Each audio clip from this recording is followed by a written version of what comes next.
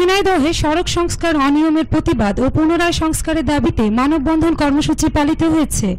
গতকাল সকালে শহরের পাগলাকানাই মোড়ে এ এলাকায় এই কর্মসূচি পালন করে ভুক্তভোগী নাগরিক সমাজ। এতে ব্যানার ফেসুটন নিয়ে বিভিন্ন শ্রেণীর পেশার মানুষ অংশ নেয়।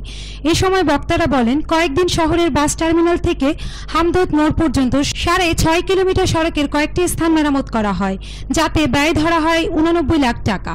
মেরামতের এক সপ্তাহের ব্যবধানে কোনো স্থানে বিটুমিন উঠে গর্ত সৃষ্টি হয়েছে। এতে চরম দুর্ভোগের শিকার হয়েছে তারা।